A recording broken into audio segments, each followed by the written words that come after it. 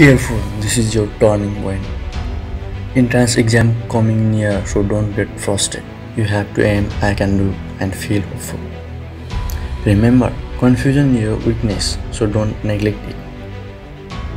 Note the point that you have confusion, it makes easy to memorize. Last 1 month, revise your subject matter as well as practice as more question set as possible. Solve the mock test as real exam regularly. Work every day and believe in yourself. Your hard work, smart work and positive attitude will make you a great performer.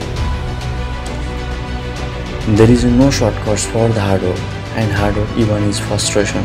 It's sometimes, but no, this hard work is the key of success. Let's start with proper timetable and mindset to achieve your goal. Don't wait for tomorrow, starts now.